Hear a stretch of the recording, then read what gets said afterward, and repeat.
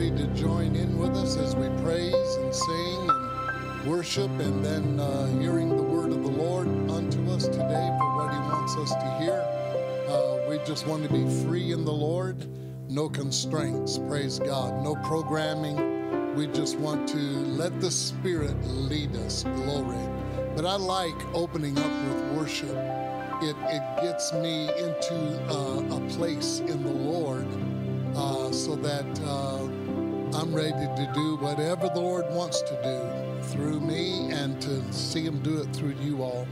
We tried to get Paul up here to lead songs, but we're going to take a poll and vote yes or no for Paula and Gary to lead a little worship.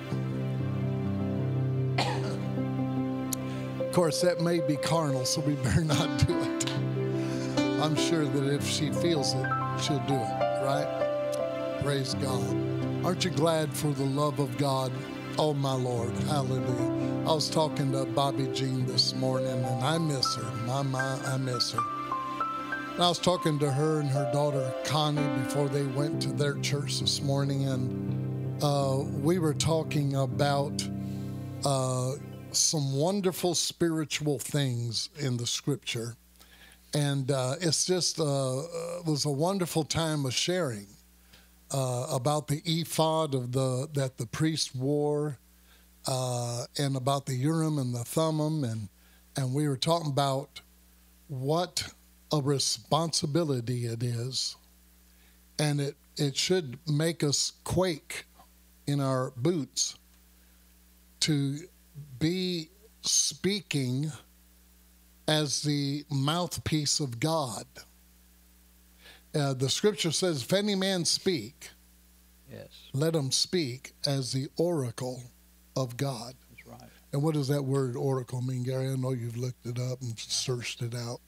No? I'm surprised, seriously. Oracle, it's a wonderful thing, but it's a great and terrible thing to be put in that position where you have to be so yielded to the Lord that you're not ministering what you want to minister. You're not saying what you think everybody ought to know. And we're getting more into that place in God. I can sense it, where we are starting to let God arise and his enemies be scattered. What does it mean, Gary? It's a doozy. Oh, I knew it would be. It's an arrangement or a placement creating order. Ooh, my. Lord, don't let me have a Holy Ghost fit right here in front of everybody. Yeah, boy, that's powerful. Wow. Stuff. And, we've been ministering that for years now. Yeah. That we're ministering a creative word, Jane. Creative. And it's not just preaching anymore. It is ministering a creative, ordered arrangement word. Amen. My. Amen. But I'll have to, Bobby Jean, watch this now, and that'll add to our conversation this morning. We don't know when she's going to be able to be back. Her insurances, she's got the insurance on the house, the insurance on her car, and a loan that's tied in with all of that, and they are running her around. We need to pray for her because the way it's looking, it could be until after New Year's that she can get back. We'll be all right. God's going to see us through that. But I'm kind of upset at the insurance companies and the bank because the guy that's supposed to fix her car that got wrecked while she was down here in Tennessee, it was sitting in front of her grandson's house, and either a garbage truck or somebody hit it out on the street.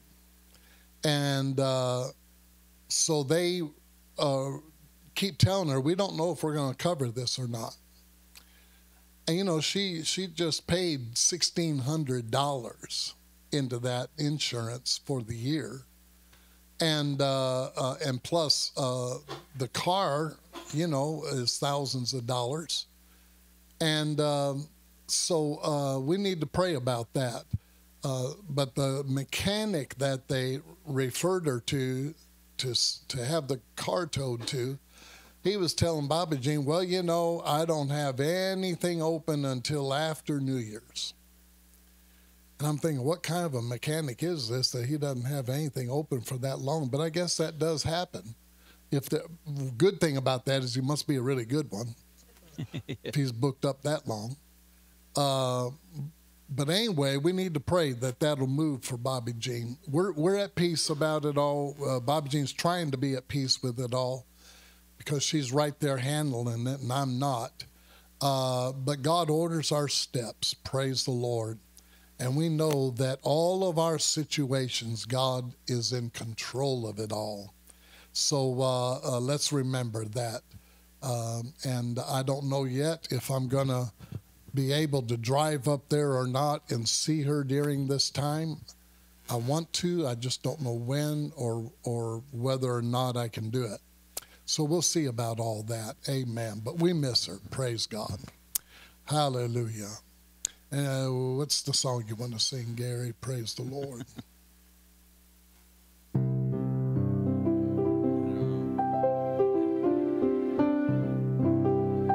Oh, my God, my God, my God. Thank you, Hallelujah. The Lord is my light. Yes, He is. I shall not walk in darkness.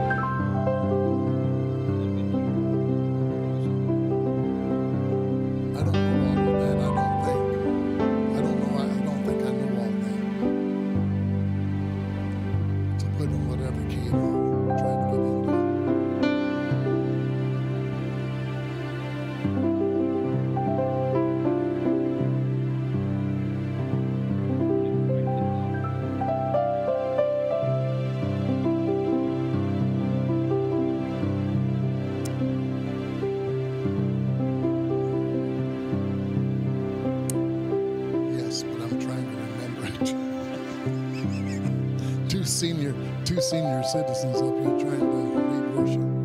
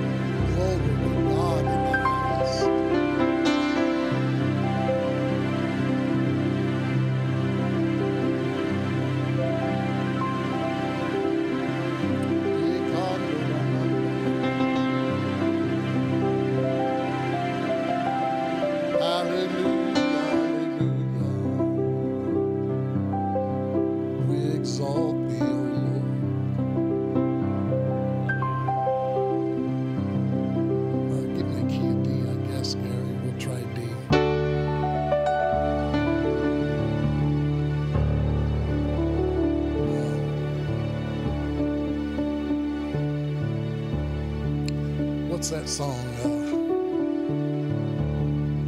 that he will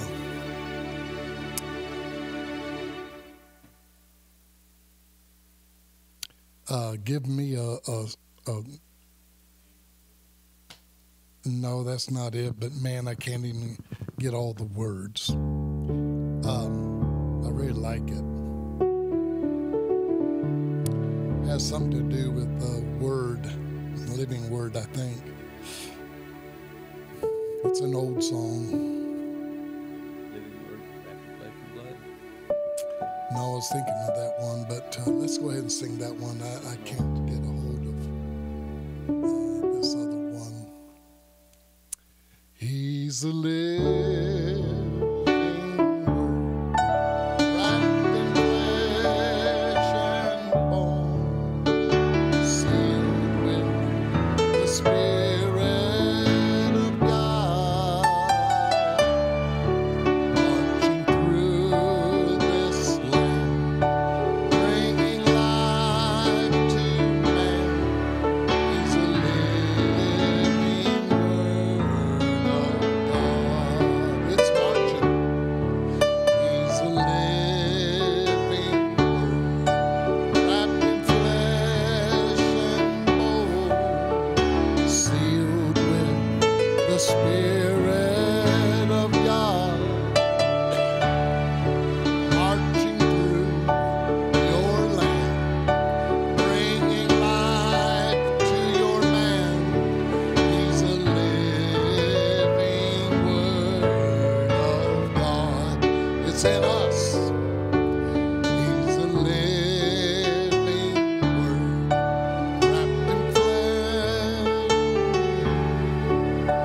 sealed with the Spirit of God, marching through our land, bringing life to our man. He's a living Word. Oh, come on, Jesus, march through us today. He's a living Word, wrapped in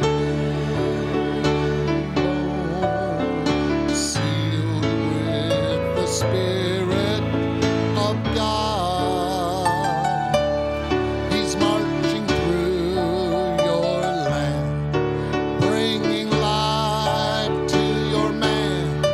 He's a living Word of God. Can you see that in your spirit? He's a living Word, wrapped in flesh and bone, sealed with the Spirit of God, marching through this land, bringing life to man. He's the living Word of God. Everybody's gonna know.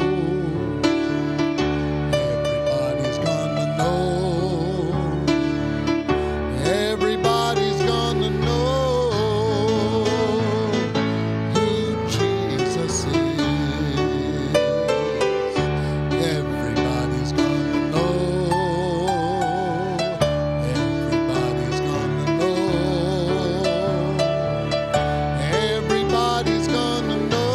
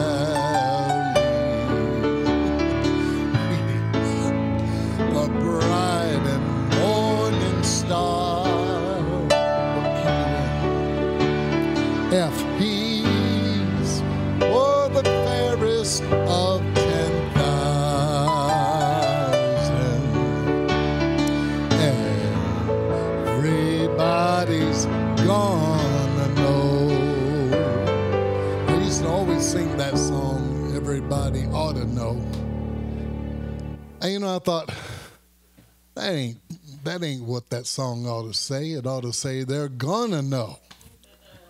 Everybody's gonna know who Jesus is. Lord, Savior, Master, hallelujah, King of kings and Lord of lords, glory. Everybody that's ever been born of a woman is going to know that, glory to God. So I started singing it that way quite a few years ago. And I love the way that some of the songs, I was telling Gary, he was singing an old song way before my time. And but it had truth in it. And I say, some of those old songs really had truth. They were caught up out of themselves with all the indoctrination they had in them. When the Spirit came upon them to write those songs, and they're the ones that really was spiritually anointed, the others were more like country songs. They just thought up little ditties that would sound good in a rhyme. But if they were really caught up in the Lord, it spoke truth. Yeah. Hallelujah. And Amazing Grace, oh my Lord. You could think of all, I know Fred Hunter sang in Canada, and I don't think I have the cassette tape anymore of it. But Terry Miller, one of the elders there up in the Move is what they go by, the Move. And they're up in Saskatchewan, whatever that is, not Sasquatch. Saskatchewan. Yeah, that. And Fred sang like I had never heard it before. This old song that was, I wish I could remember which one it was. But anyway, right after, and I heard about 2,000 people there that were gathered. I heard 2,000 people singing in the Spirit, worshiping the Lord, exalting God, and it was one of the most powerful times I had heard on cassette tape. And then Terry Miller gets up, and he ministers one of the purest words I've ever heard on reconciliation. And I told Terry, I said, man, that message that God gave to you, you were out of yourself. And he gave glory to God, of course. But it was marvelous. But that old song that Fred sang just brought the glory. Hallelujah. Hallelujah. Thank you, Jesus. I have a word for somebody out here in the camera. Your days have been short and your nights have been long. God has just been giving you some relief at times, and you've stood the test. And when others have come against you, you didn't hold it against them. You continued loving and showing grace. And my word to you is that God is going to give you the former and the latter rain in 1 month. You are going to be endowed with an anointing of a third dimension because you have lowered yourself and conducted yourself with humility. God is going to exalt you in the eyes of the people, and you are going to be one that is trusted to give the right word at the right time. And God's going to give you a people, in fact, that you're going to be ministering to. And I see this is going to be done on the internet. But I want you to know today, God sees you, God knows you, and God has not forsaken you. He is getting you ready for the things that He wants to do in your life later on. I don't know who that goes to. It might be more than one person. I don't know. Hallelujah. Thank you, Jesus.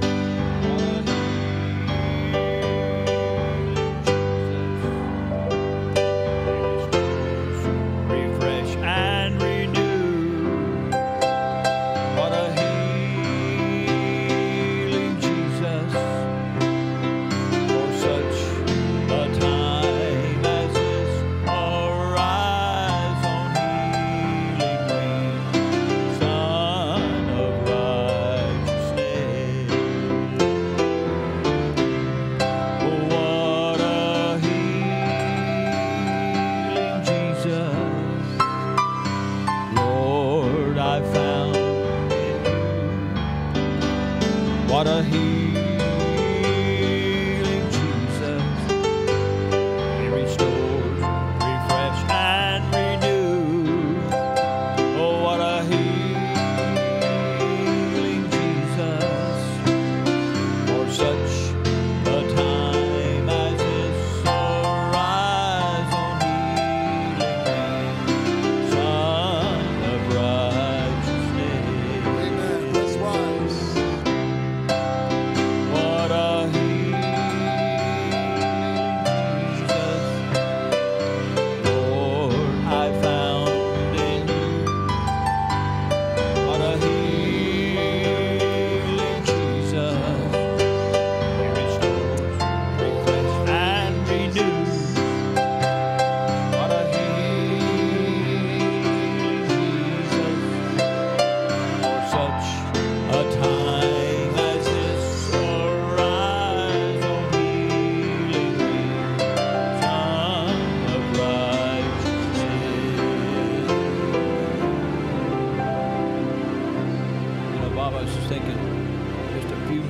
before you gave that word to somebody, the Lord spoke to me that there was going to be a word going out. I just want to bear witness.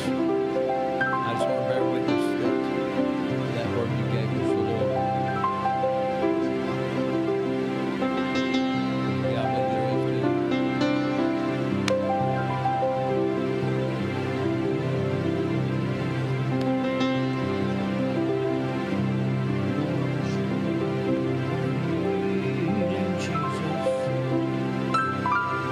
Lord, I found in you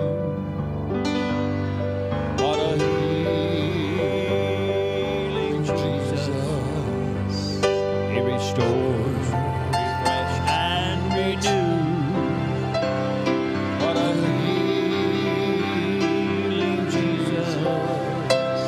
For such a time What a time. arise. This is your time. Hallelujah. Let it happen. This is your time. What a healing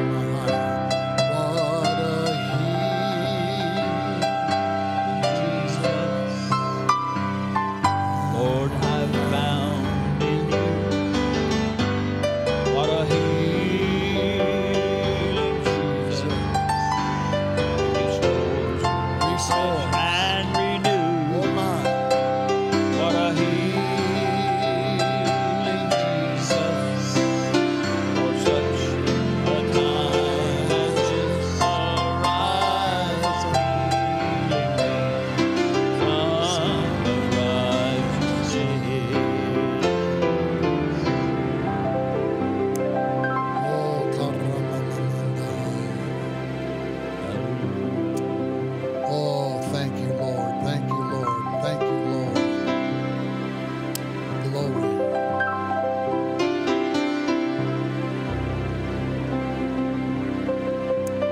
Thank you, Lord Jesus.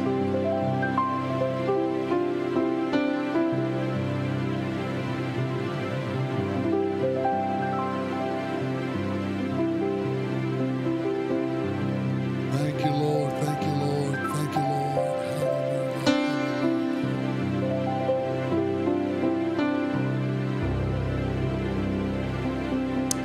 Oh, Jesus.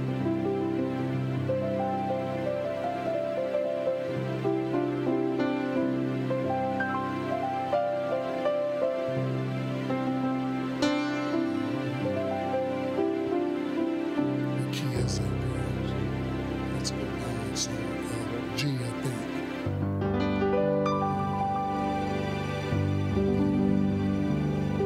Build up the waste places,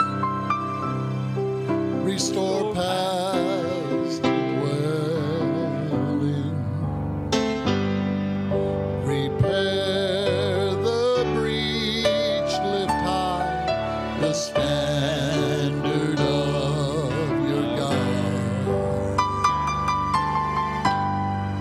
Blow loud the trumpet. Come on, let's blow the trumpet. Throw wide the gates now. The time to favor Jerusalem has come. Build up the waste places, restore paths to dwell in, repair the breach, lift high the standard of our God. Blow loud the trumpet, throw wide the gates now.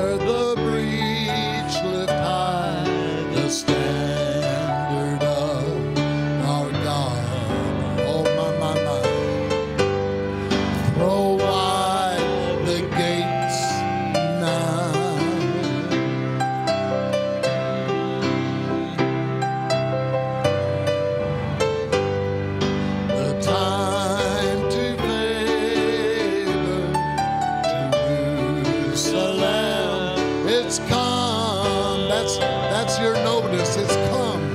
Build up the waste places. It's not tomorrow, it's now. Restore paths to dwell.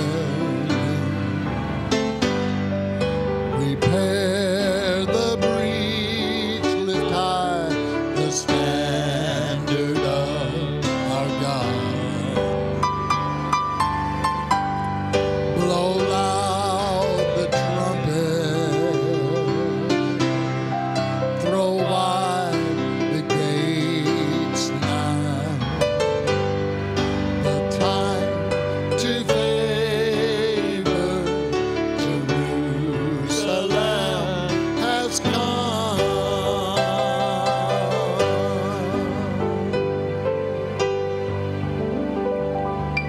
The wolf and the lamb shall feed together. Is that same key or not?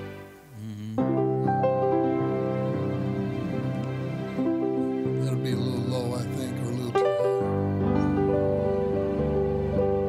The wolf and the lamb shall feed together. Oh, the lion and the bullock be as one. Think about it, my mind.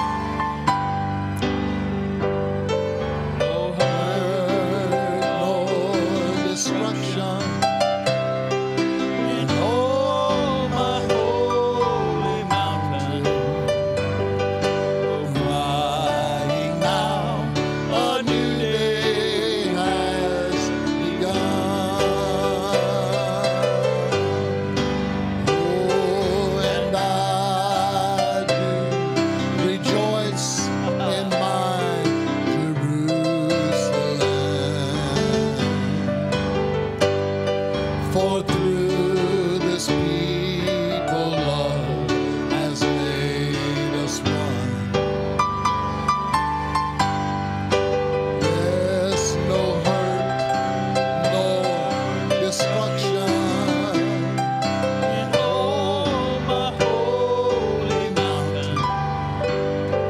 No, we now see the Father in the Son. Yes, the wolf and the lamb shall feed together. Oh, the lion and the bullock be as one. Oh my, what a day. No hurt, nor destruction in all my holy mountain. No crying now, a new day has. This is your day, it's begun, it's begun. Hallelujah. Oh, and I do rejoice in my Jerusalem. For through this people love has made us one. Glory. No hurt, nor destruction in all my holy mountain. For we now see the Father in the Son. Oh, and I do rejoice in my Jerusalem.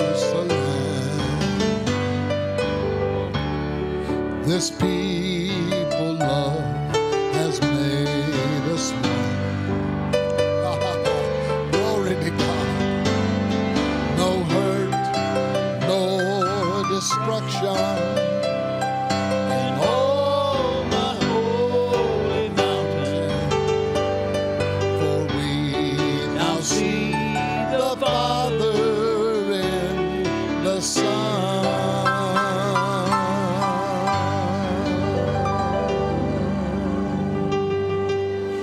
Ikarandararamarando. Ikarararabarando. Igararamarando ranande didiando.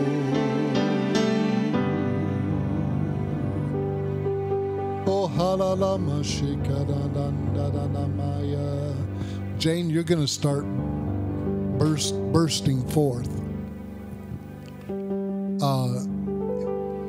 I see it as a starburst. That's the only way I can describe what I see. And God's going to have to do it suddenly with you because your mind thinks too much. Will people receive it? Will people receive me? Will they look at my weaknesses and not hear the word of the Lord? But it will come forth out of you like a lion with a roar. And you're not to think about it. You're not to try to help it. Just let God do what he wants to do through you, and the people will be blessed. Amen. Hallelujah. Amen. So I want you to know that, dear one, that God's going to do something great in you. But right now, he's working things out in you from past hurts. Do you know what I'm talking about, past hurts? People that have come against you and people that have talked about you. God's working all of that out in you. And when it's all worked out, I'm telling you what, there is going to come, and when the word comes, healing comes. Amen. Healing comes. So just be obedient to the Lord and don't think about it. Don't try to explain it. Don't try to let the people know your heart. They know your heart. They know that you're tender before the Lord and you have more love than most of the people I know. Hallelujah. So that shines forth, and just get lost in God and let that word come forth. Hallelujah. Amen. Let's give the Lord a hand and a praise. Hallelujah. Amen. Hallelujah. Hallelujah. This is a transition time for all of us. Hallelujah. What's that song that Charlotte wrote, and I don't even have a book? The lower key, the next lower key. You're now in resurrection. Get ready. Did we already sing that this morning? Ever to dwell in the heart of the earth again. New life now freely flowing. Yes, it does. The river that has, oh, hallelujah, glory. Rejoice. It's your resurrection.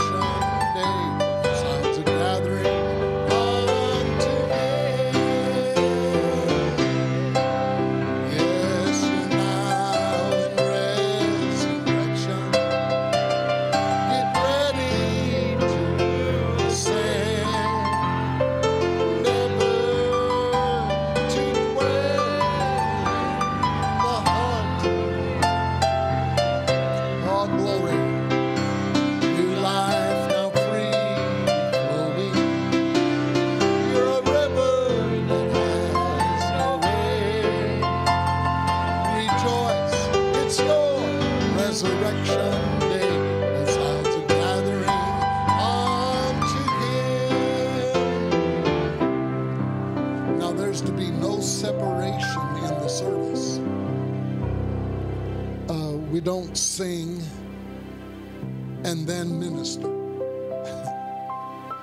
We sing, minister, and minister, sing. And we're not to wait for a time where Gary or me or Zach's going to get up to minister. We're to be the same ascension throughout the whole service. And the key to that is when someone's ministering as the oracle of God, You need to get caught up into that with them. You need to get so one in that you almost know what's coming out of their mouth next. That's the oneness that God is wanting to create, not only in our group, but in every group that's worshiping the Lord in the kingdom message. God's wanting to make us one. Now, we always think doctrinally when we say that. It's not about doctrine. It's not about me saying, oh, I believe everything Phyllis believes. Amen. Me and Phyllis, we're just down the line, the same belief. That has nothing to do with that. Becoming one is in the heart. It's in the flow. It's us giving ourselves one to another, complementing one another with the Spirit of the Lord in us. Glory. Until there is a symphony of sound going forth out of us. Not audible sound, glory to God, that went into all the earth. When in Jesus' day, it went into all the earth, it says. Hallelujah, the sound of it. So we're doing that, and we want to keep doing that. Praise the Lord. But get caught up into this same Spirit. And you know, it's the same Spirit that raised Christ from the dead. It's the same Spirit that emptied that tomb. Glory to God. It's the same Spirit that took Jesus to Sheol and into Hades, and to deliver captives unto captivity, hallelujah, and to preach the everlasting gospel to the prisoners. Oh, hallelujah. The same Spirit is upon you, I say, hallelujah. It's upon you this morning. Same Spirit that raised up a dead body, Jesus' dead body, and made it new, hallelujah, is upon you this morning and upon me. Glory to God. Let's let it do its work, everybody. Hallelujah. And you out there watching it electronically, get caught. Don't sit there and drink your coffee and space out on us. Hallelujah. Get caught up. Glory. Hallelujah. Hallelujah. And enter in to all that God has for us. God's not through yet. Amen. Much is yet to be done in this service. But I wanted us to realize that I need to be lifted up into the heavens so I can hear that word. Amen. That's going to give me life. Glory to God. And there's anointing in this place. There's a word has stood up in our midst. Amen. And it's going to speak for itself out of vessels of clay. Hallelujah. Glory. Hallelujah. You have another song, Gary? You said something just now. Well, you have a word, this in a whatever. long time. Well, I got to say this. This thing keeps falling down.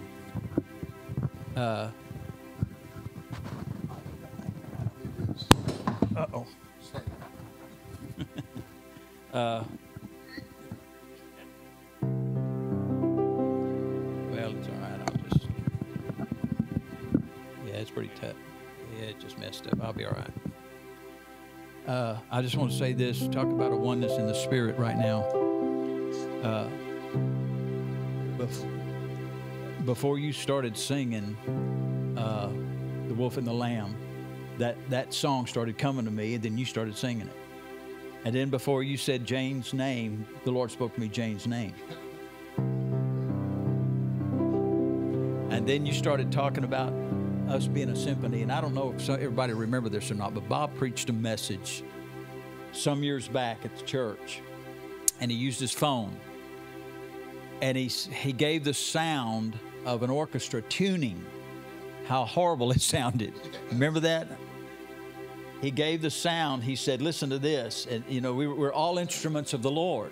He said, this is what we sound like when we don't come together. And then after they were tuned and after they were ready and after they were in their place, then he played the finished product, and it was so beautiful. And I don't, this song, this little ditty of a chorus, I want to sing it. I hadn't thought of it in forever. It come out of my church years and years ago there in North Carolina. Make me a symphony of worship. I lift my hands in thy name. Oh, make me a symphony of worship. I lift my hands in thy name. That's all it is. Oh, make me a symphony of worship. I lift my hands in thy name. Oh, make me a symphony of worship. I lift my hands in thy name. Make me a symphony of worship. I lift my hands in thy name. Oh, make me a symphony of worship. I lift my hands in thy name.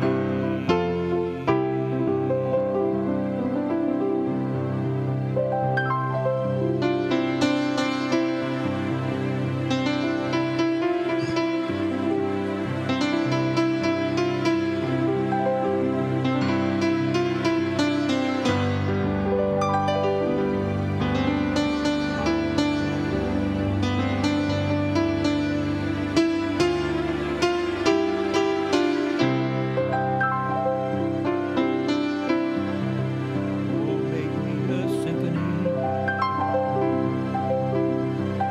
symphony of worship. I lift my hands in thy name. Oh, make me a symphony of worship. I lift my hands in thy name. Hallelujah. A symphony of worship. I lift my hands in thy name. Oh, make me a symphony of worship. I lift my hands in thy name. You know, one of the favorite things, Gary, that I've seen with orchestras is, and it always makes me crack up, but it's when the guy comes while they're playing all of their instruments, and this guy comes out from behind the curtains, and he has this triangle on Yeah. a string. Yeah. And all this music leads up to where he goes, ding. And that's the only thing he has to do is go out there at the very end, go, ding. But it finishes it all off. Amen. It wouldn't be that great without that man come. And sometimes you feel that way. I do. Lord, you know, why should I give out such a small thing? It's not going to make any difference. All this fantastic word that's being given and all of these qualified musicians, and Lord, why would you have me go out there and just give a ding? And but we have to realize our place in this.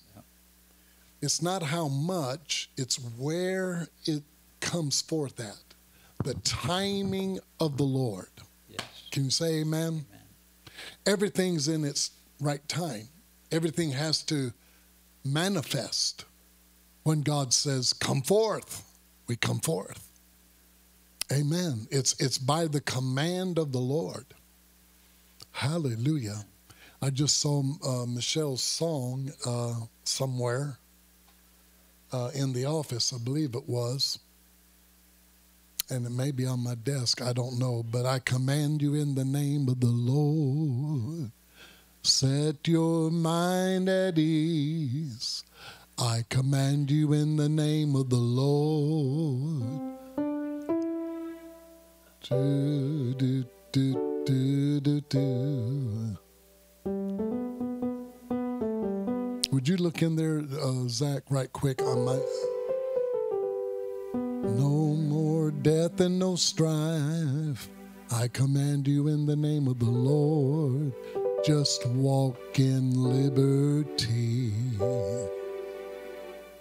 I command you in the name of the Lord. Set your mind at ease. I command you in the name of the Lord.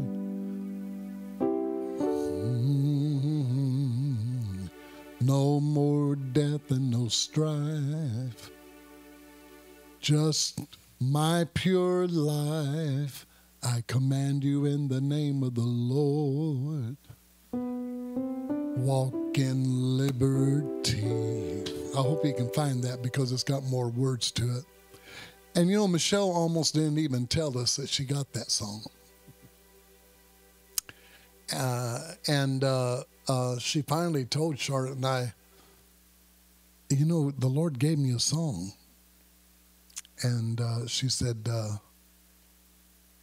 I'm going to try and sing it for you.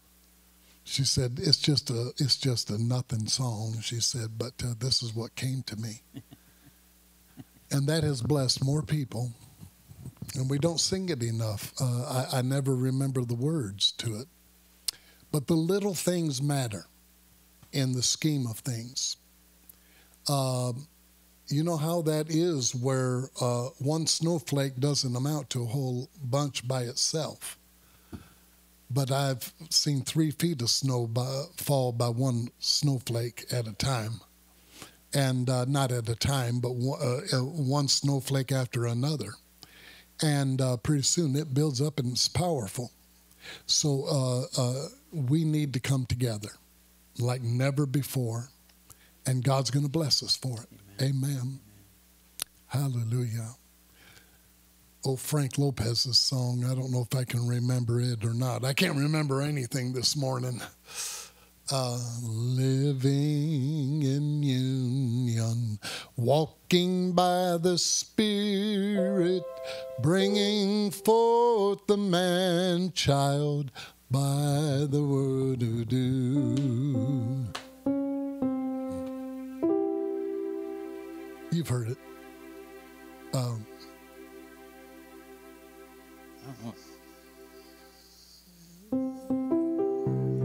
Living in union by the Spirit of the da, da, da, da, da, da.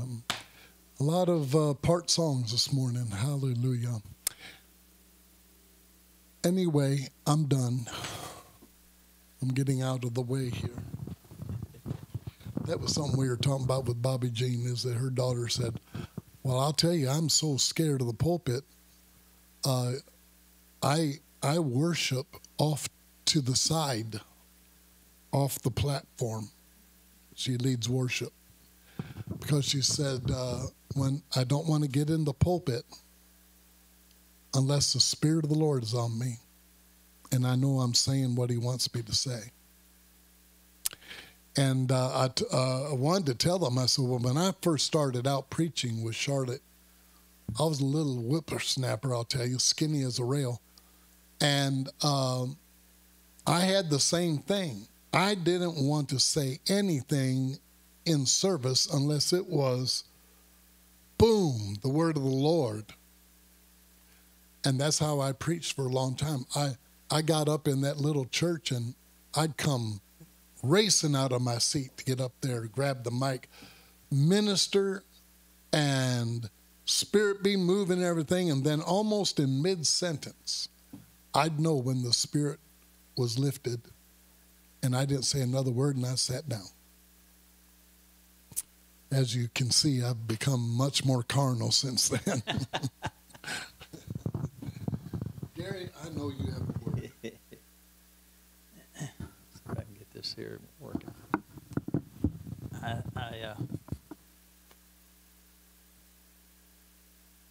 It's falling down. You want to stand up?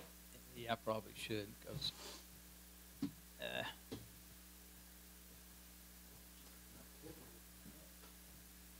be all right. I guess this thing here works.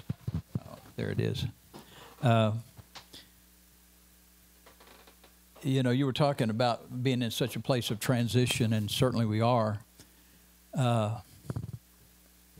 know, I was thinking of the Lord began to quicken something to me earlier today about how that it came time for transition when the children of Israel, they had been wandering for 40 years, and it come time to go over to the new place, and the 12 spies came back, and they all saw the same thing, but only 2 of them said, "We can do this," and the other 10 saw what they saw, but there was something about them that said, "We can't do this," the fear. And the Lord began to kind of quicken something in my spirit, Bob, of how that, and you know we're going somewhere in God. We don't have a clue where or what we're to expect or anything. We just know that God's taken us into a new dimension. And, you know, we're constantly trying to second guess God. We're trying to figure out, okay, God, you did this in days gone by. Probably we'll do this. And he always surprises us. And the thing that I keep hearing in my spirit is this, is that God has brought a people, meaning I'll call them kingdom people for lack of a better description here, but he's brought us out of the old, the dead, so many times. You know, from one place to another, one dimension, or the scripture said, one glory to another. And as we've done this, we've reached a place now that I believe in the time frame of God, we're about to make a serious transition we've never imagined before. Now, I also believe this, as long as it's out there in the spirit realm, we have no responsibility. In other words, it's just all God and we ain't got to do nothing, so we just live our lives and do our thing. But when it comes out of the spirit realm and begins to manifest, you know, it's like for hundreds and hundreds and hundreds of years, they preached about Messiah coming. They prophesied Messiah's coming. All of the old prophets of the Old Testament, all of the people in the Scripture, and everybody, whether they were a priest or not, or whether the children of Israel of every tribe and tongue, they knew, they were taught, they understood Messiah is coming. And yet, when he was manifest, there come a time when that word had to be made flesh. And I believe we're in a place now that God is making that word flesh. We don't know what to do with it. It's scaring us. Yeah. And it reminds me of the 12 spies that come back, the 10 spies. They come back and they saw it. They tasted of that fruit. They saw it. They knew it. They knew everything Joshua and Caleb knew. They knew it all. But there was something in them, Bob, that began to scare them and said, you know what? It scares us that this word is now about to be made flesh. Right.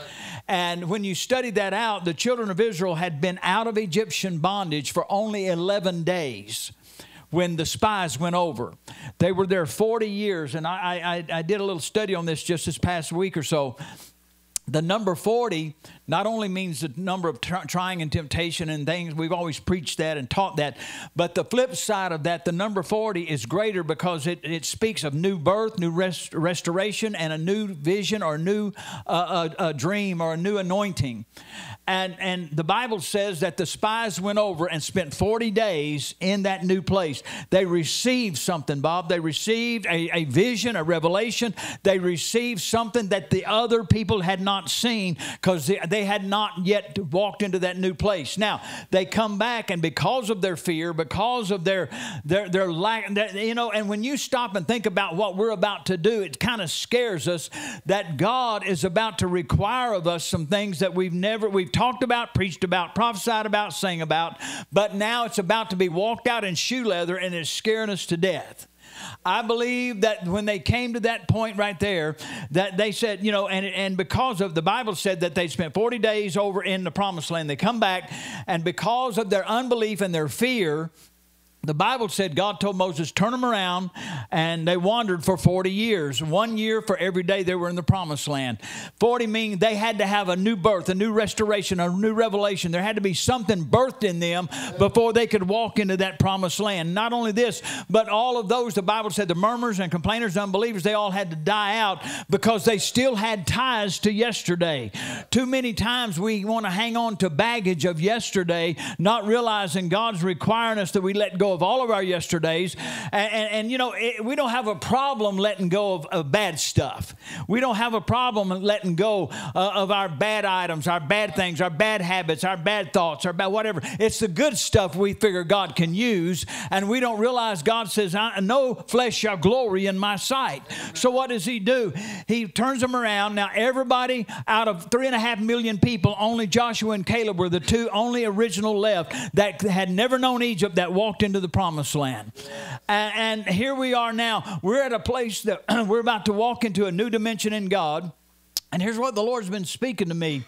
And I'll be honest with you, I'm at a place where I'm just going to share it, but I don't even know what to do with it. But God began to speak to me, and he said, I'm removing the fear of walking into those places that you thought you were delivered from, and you're going to bring life into those places that here, up until now, Bob, we only want to preach and sing and be in service with people that agree with us and that like us and that believe like we do. And we were talking about that earlier, that we want to be just like each other, and we don't want to go into some of these places that preach a quote-unquote lesser order, lesser denomination, a lesser whatever. And we don't realize God's got seed planted in every field, and he requires us to go to that very field. And as God began to speak that to me, I thought, Lord of mercy, where are we headed in this thing? I don't understand, but I'm here to tell you, God says those that had fear could not walk into this thing. So he said, I'm about to take you. The perfect love casteth out fear. And there's that mature, and that word perfect don't mean unmistakable. It means a mature love. God said, and you stop and think about it. When Jesus ministered, he didn't just minister to those that agreed with him. He didn't minister to those that followed him around for the loaves and fishes. He went into the very devil's den itself, and the Pharisees and Sadducees. He went to all those places and brought a standard of life into that thing. And I thought so much, Bob, this morning as you were ministering, I began in my mind. I saw Jesus standing, talking to Mary and Martha in the scriptures there whenever Lazarus was dead. And they said, Jesus said, don't you know your brother will live again? And he had to deal with their religious mentality and training. And I thought to myself, Bob, as I got to looking at that, how many times did Jesus actually have to minister to people and overcome all of their religious objections that they'd been trained and educated and born with? That's what we're facing now. Amen. You start talking about reconciliation, and you start talking about restoration, you start talking about these things, and people fight that because they like their rapture, and they like their devil, and they like all of these other places where they, I heard somebody say this a long time ago when we began to minister this word. People said something about, God's getting rid of hell and stuff like that, and they said, well, the reason people have trouble getting rid of hell or their definition of hell is because we got nowhere to put our enemies, and we have to find a new place for them.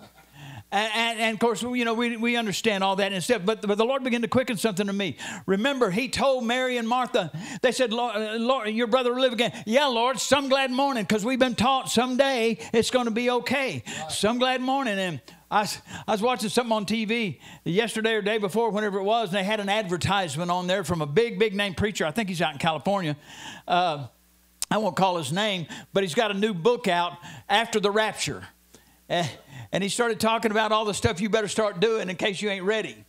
I don't know what the book cost. I need to get Bob one. But It's called God Help You. God help.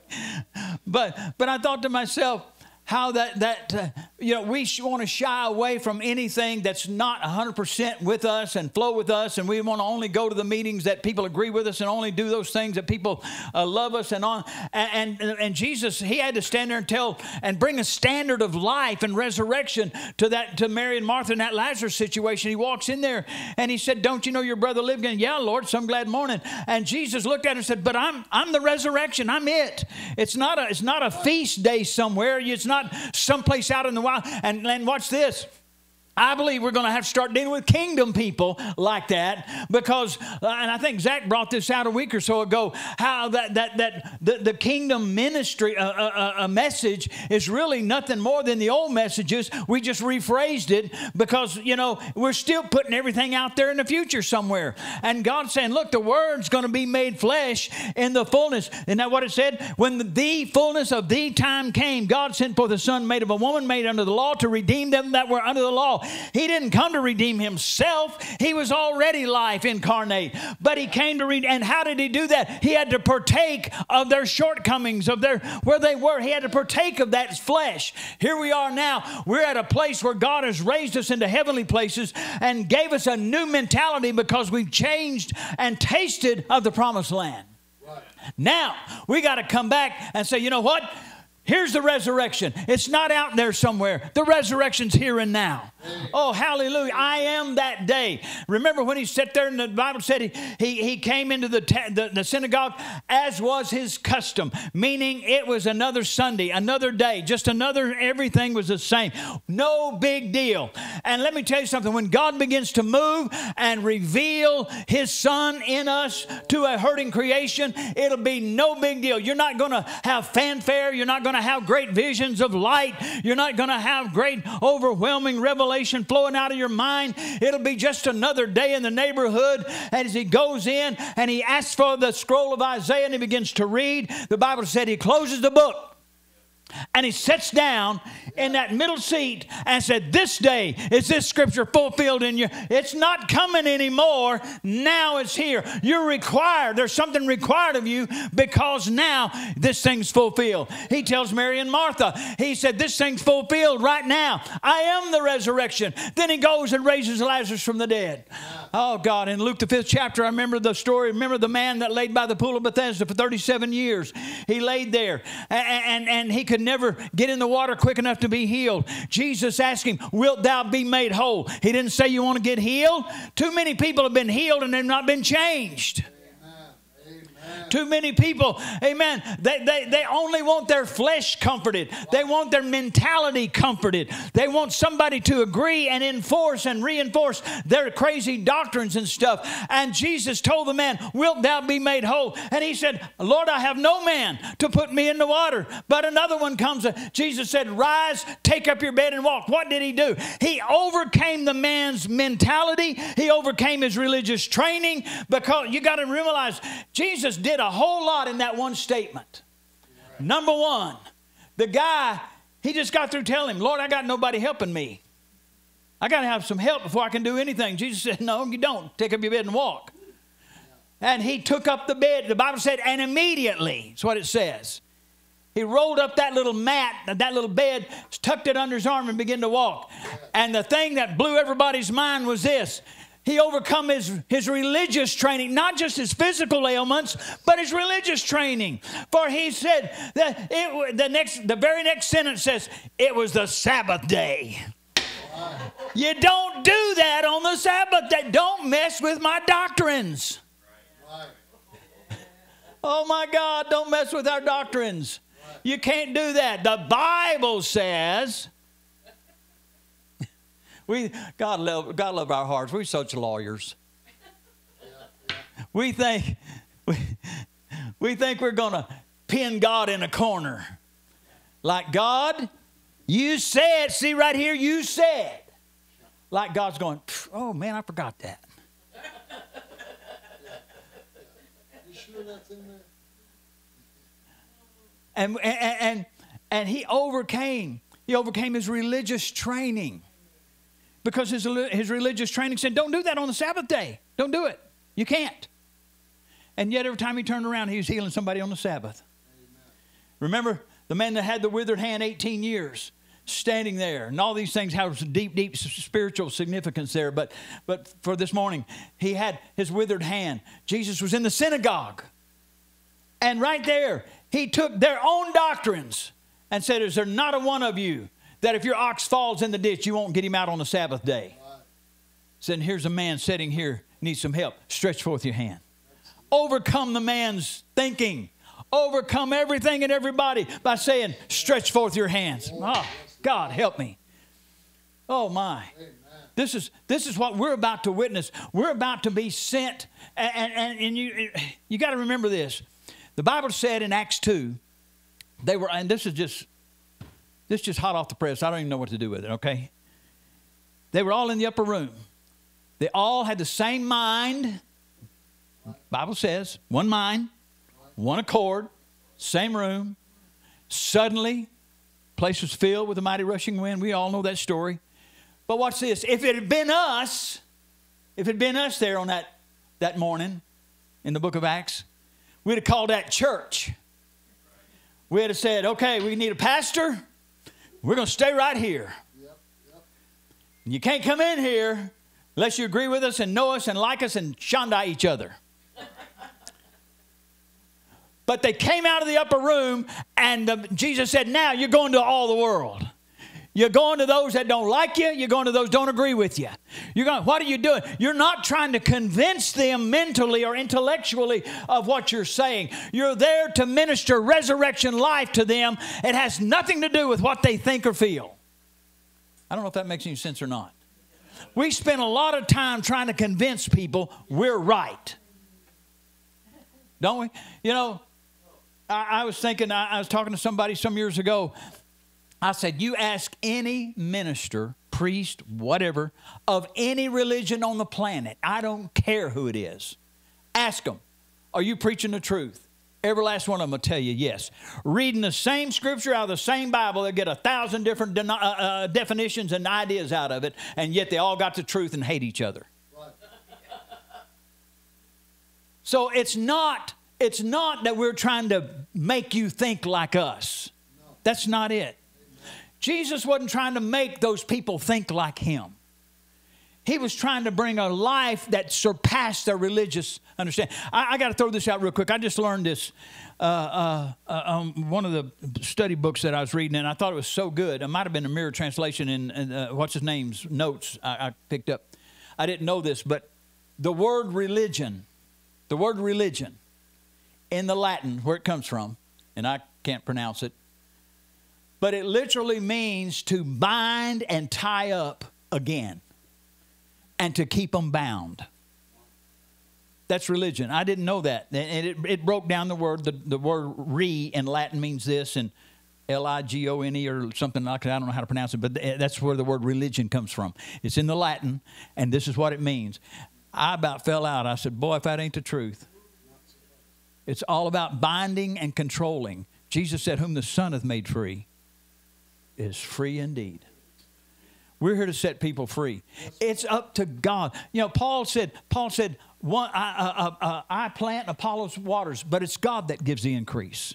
It's not up to us. You know, I might be, or you might be able to sit down with somebody and show them in their own Bible, this, and this, and this. Here's why I'm right, and here's why you're wrong.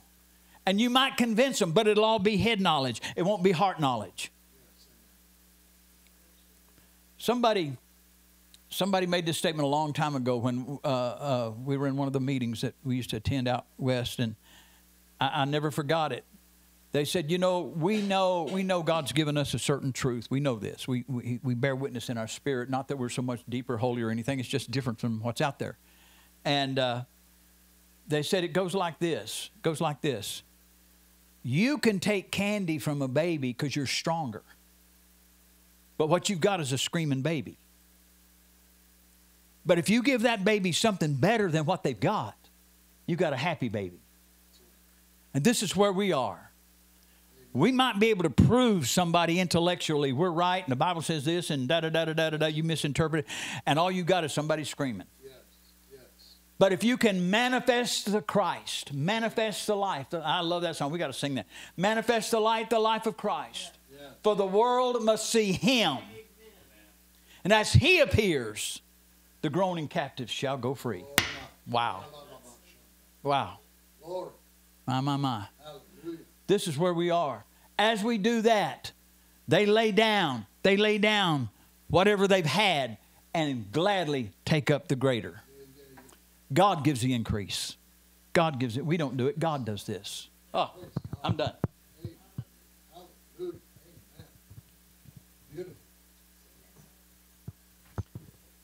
Sing that song.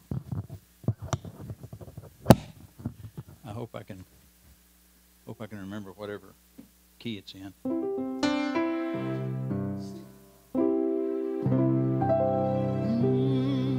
Manifest.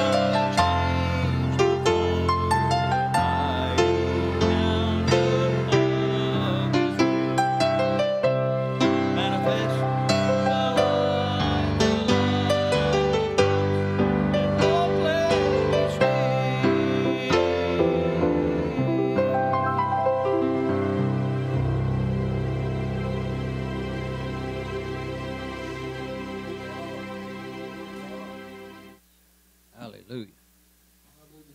Hallelujah. Hallelujah. Hallelujah. Glory.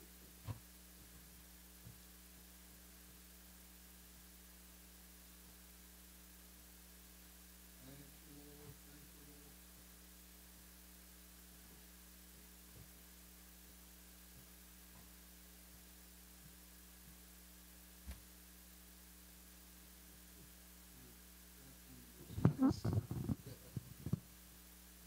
Is it on?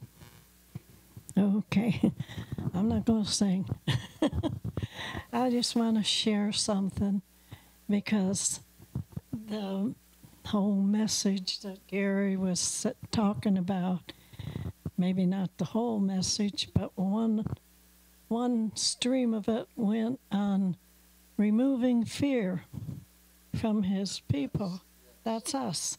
Okay, and I've always been a fearful person, very fearful. When I first encountered God in my life, God took me through 3 solid years of His school, and of which time I mostly obeyed the Lord, a little bit anyway, and everything He told me, except for a few things I didn't because of fear. I was afraid. He took me through avenues that would throw fear into anybody. I mean, He took me into, like He'd tell me, I go into a strange church, and He'd tell me, He'd give me a message and a song. Zip, zip, zip. I was in the Spirit. And I'm sitting there in a strange church, maybe with 1,000 people, you know. And the visiting evangelist comes up and says, I can't preach tonight. Okay. He says, God's given somebody a message, and I can't preach tonight. And I'm scared to death sitting there. And I'm saying, Lord, give it to somebody else. Give it to a man. Anyway, I never got up. I didn't obey that time. And one by one, different people stood up in the congregation and said everything piece by piece what God gave me. And I'll tell you, he really rebuked me on that, you know. And then one time I go into a restaurant, and it has a little bar, and God says, go tell that bartender the Lord hath need of him. I looked at that bearded guy, he's a big guy. And I looked at that guy and I said, Lord, he ain't going to believe me. Anyway, I went. No, I didn't go that time. I'm sorry. Let's say I left. Anyway, and I saw that guy's face for at least 2 weeks before me. Oh, man. But what I'm saying is he took me through 3 years of confronting fear, which at times I obeyed and at times I didn't. And that I had a vision. I wasn't asleep. I went to bed just the other night. And I was seeing, it was dark, but I have night lights. Anyway, there's this, I opened my eyes because I was trying to sleep. I opened my eyes and there was like a more of a, almost round, but it was oval, black, dark thing on the ceiling where I was looking. And I was seeing this through the middle of my forehead anyway. And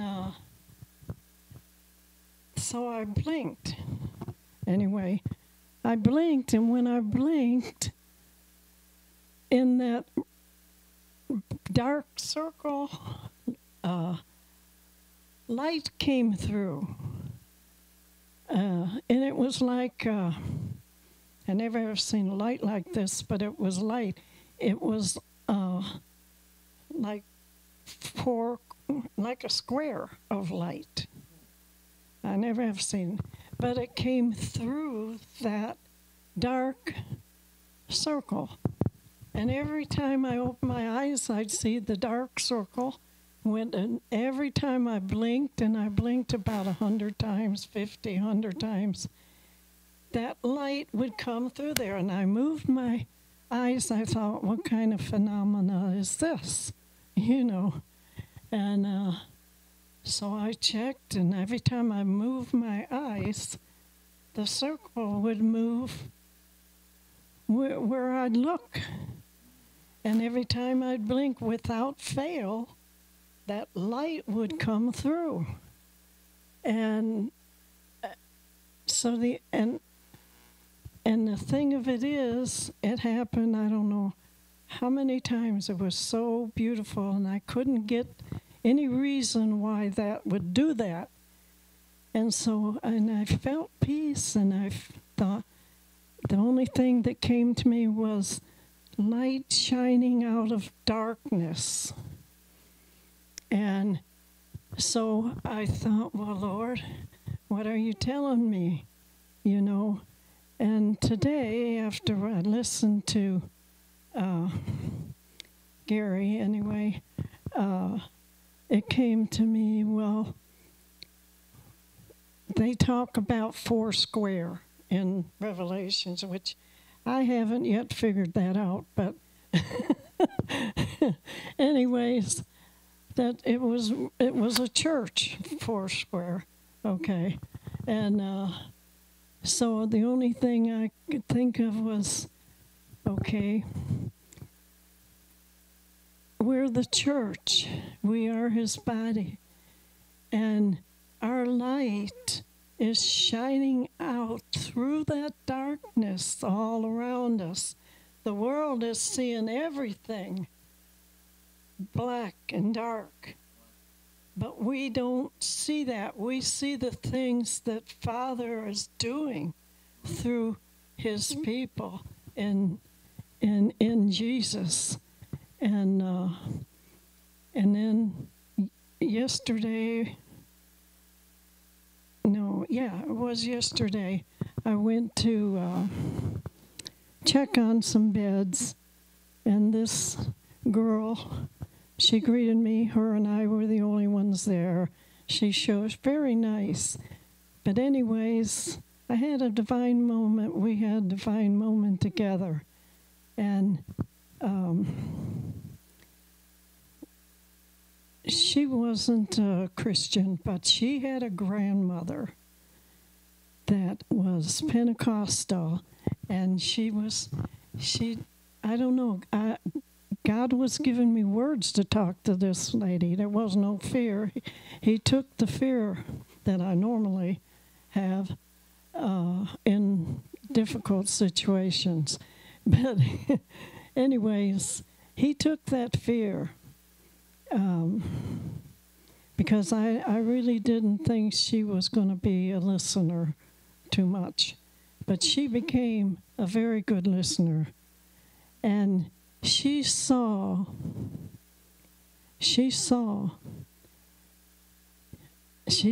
then telling me about her grandmother, that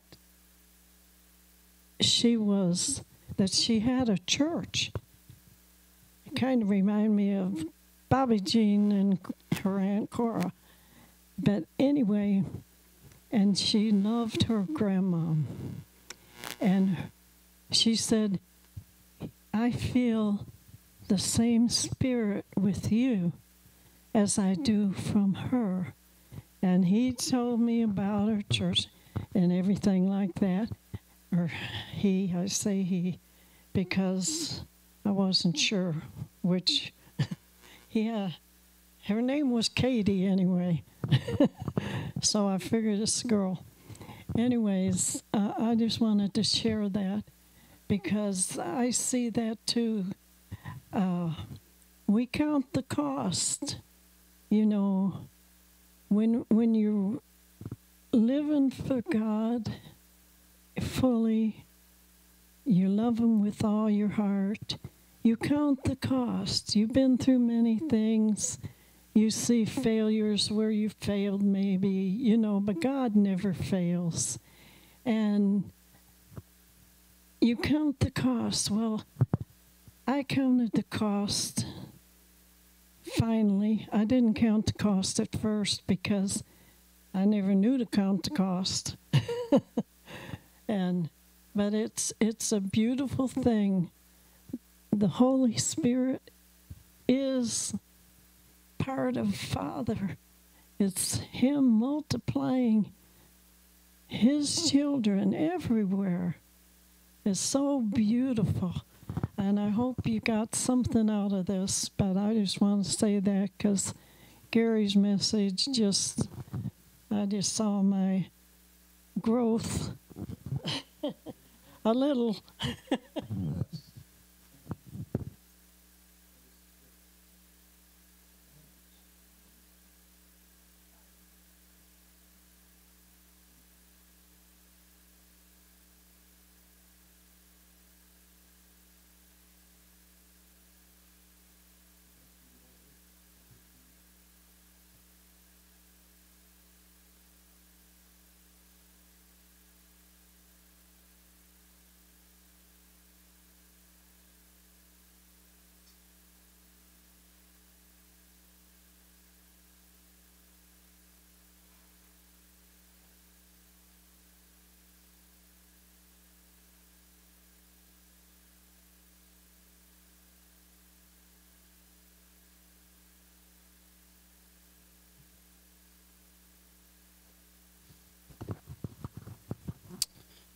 just going to say something really quick to add to what Gary had said. I was, feeling a lot of the things that were said, and I was really thinking about back to the meetings, because I had a lot in my spirit at that time that's been ministered this morning. It's almost as if I saw, the service this morning, not naturally, if we think of a vision, we think of seeing all those things, but in the spirit.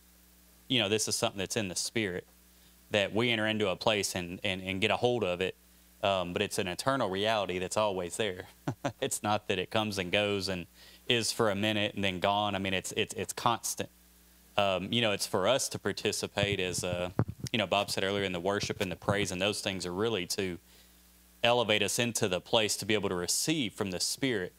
I was just thinking of a couple things that really ministered to me. Even the songs; those were really some of the songs. I was gonna the Wolf and the Lamb, and we're now in Resurrection. Some of those things were things that I had in my spirit, but I knew it wasn't time there at the meetings. But I think that for me, there's such a significance of what's going on that it truly is changing the game, so to speak.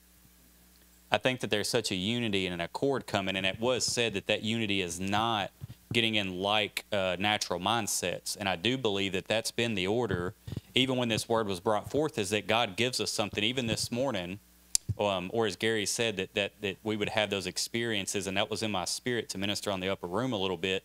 We had those experiences where we receive a revelation or receive a word, then we try to build around it. We try to draw people to it.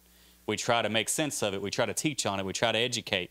We try to put it in its place in the Scriptures, as was said, and we say, well, this was in the Scripture, and now we're in this time of fulfillment, and all these things that we do. And it just distracts us from really what God's doing. It becomes a distraction from really receiving that which the Lord has from that revelation, or that which that Lord has from that word, as we call it. We start to formulate things as the church would into sermons and messages and teachings and things. And I'm not saying that we can't do those things ever if the Lord ordains it. I believe the Lord's going to have us expound on things and teach on things. But my point here is that I believe in these services, in the gatherings we have, not just in October, but anytime we gather as a people, we are going to come together like in that upper room in one mind, one accord, and begin to receive of the Lord a word, an expression. And we're going to begin to minister that expression in that moment, because that's contained within the Lord right now. As I said, it's all within the Lord right now. Completion and wholeness and fulfillment and everlasting life and all those things are realities in the Lord right now. But we have to enter into those and receive of those and partake of those and become those realities in the earth realm. We have to begin to no longer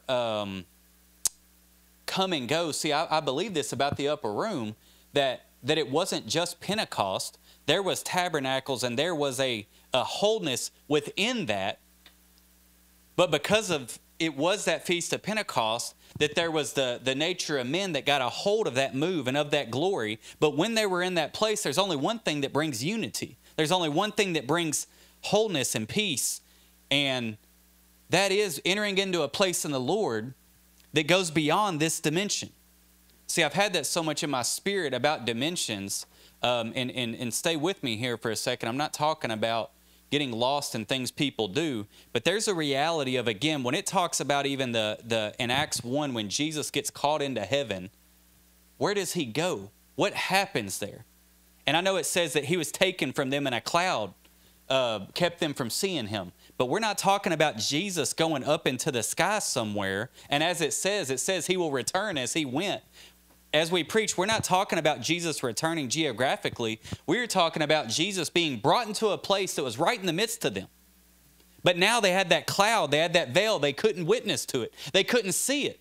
Well, what we're in this hour is Jesus is rending that veil and rending that cloud. We are seeing beyond, as was said last Sunday, seeing beyond that cloud into some things that have always been, that are always true. In that upper room, I believe the apostles began to get a glimpse and see something that was for this day. As I said last week, Paul saw things that were for this day.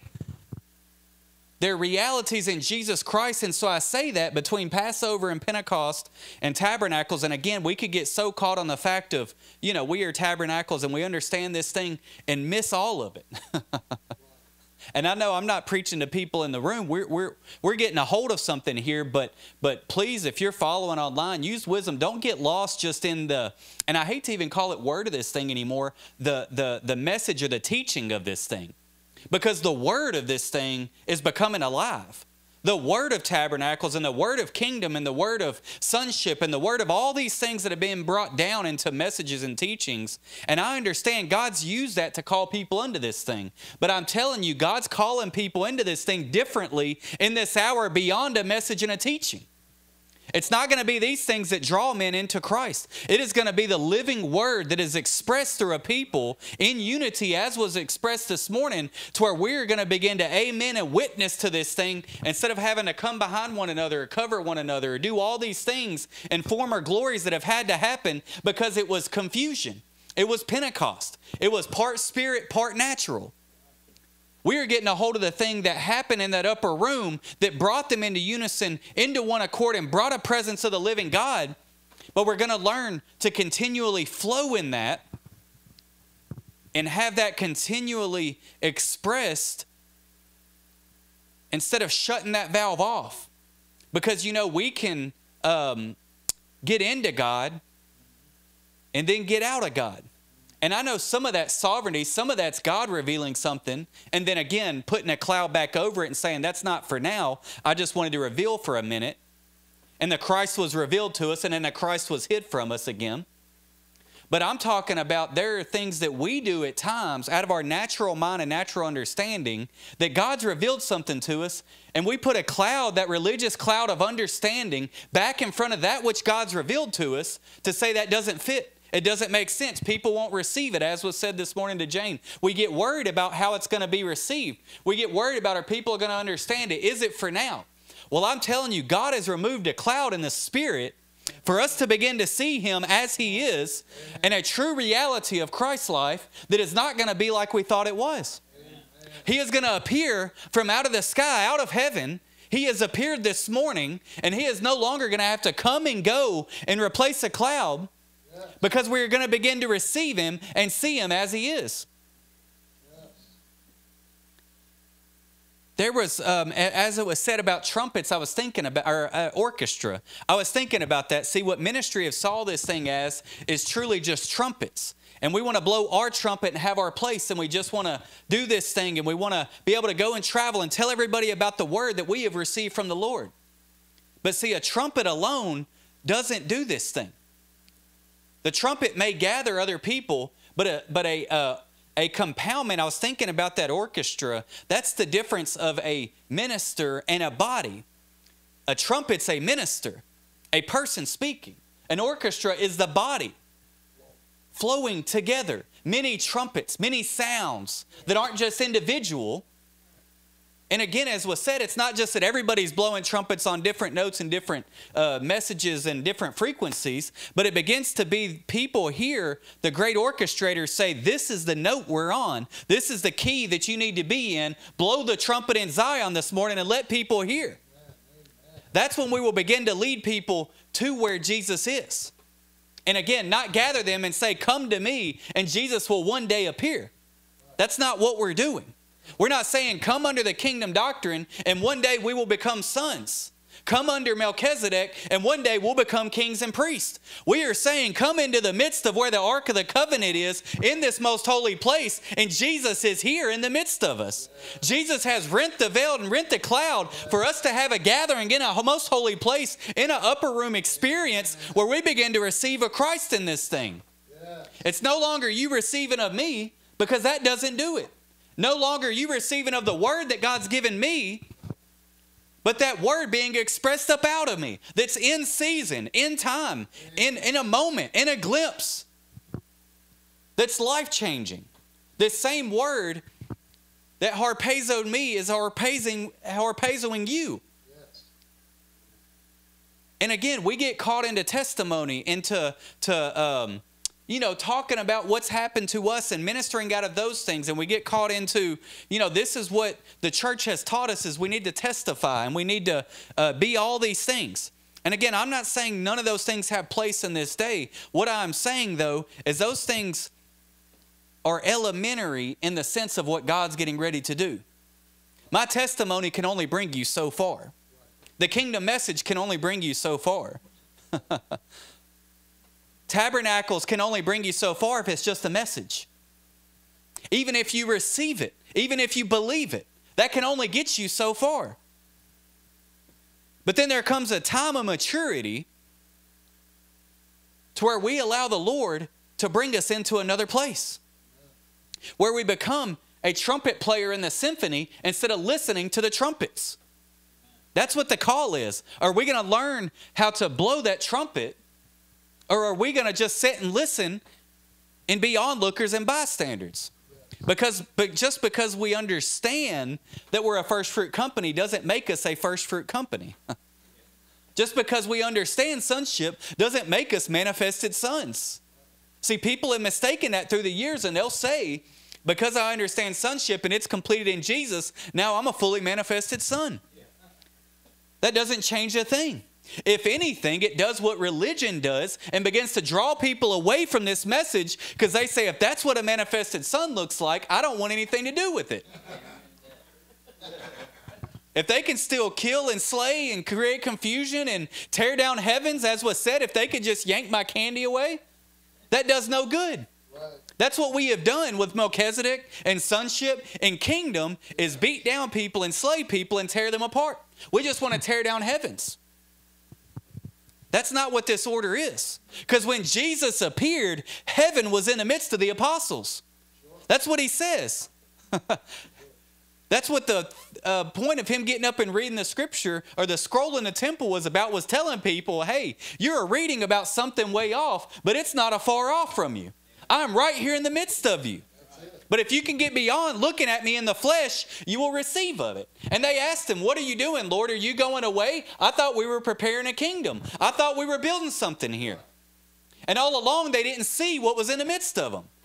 All along, we've had people gather service after service and not see what's in the midst of us. And that's why it's a small crowd. Is because God is not allowing those to continually gather in the midst of this place that aren't seeing it. It's the best way I know how to say it. And it's not that we are and you're not, because God help me. I hope that you are, because we need you. We need you in your right place. I pray for you to receive it. It's not an elite thing that we need to understand it so we could have control over you and bishopry and, be over you. We're not here to be over anyone. We are here to undergird people and build up the waste places. But the reality is that God's speaking and demonstrating and showing something to ministry that is going to supersede people's, supersede taking care of people's emotions or feelings or thoughts or opinions. Because it's beyond that. See, as Jesus was in the presence, I had ministered a little bit about that the dimensions that I'm seeing are that the dimension is right here in the midst of us, but it's not here. It's right over there. That it's a door that we go into, a place that we enter in through Jesus that takes us instantly into another experience, is the best way to say it. Another law, another place that operates differently than we do in this world, in terra firma, that completely changes the game. It removes all limitations. It unbinds things that were bound in this realm, and it unbinds them in that realm. As we enter into the Spirit, there are things that we are trying to overcome that immediately become loosened. Amen. But as we wrestle with them, with flesh and blood, with prayer, that's just prayer that we've been taught, or Scripture, it was we just read Scripture, because I'm telling you, God's going to use Scripture in a new and living way. God's going to use prayer. God's going to use Word. That's what I've seen more than anything. Prophecy is going to have such a life to it in this day and in this place that it's going to speak life unto people. It's not just going to try to explain to them the future, because God's not going to have onlookers and visionaries just to see the future. That's not what this is about. Because if I just see the future and we don't come into it, it does no good. And I can see your future and you may not come into it. as best as I can say it, on this side. God's going to, in his sovereignty, eventually get you into that place. But we're talking about a willing people that right now is saying, Lord, I see it. Get me in that place now. No matter what it takes, I want to be in my right place. I want to be standing in the throne room receiving from the Lord. I don't want to just be in the holy place seeing what's going on or hearing or smelling or doing all those things anymore. That's been a day and an age, and we've had glimpses of it.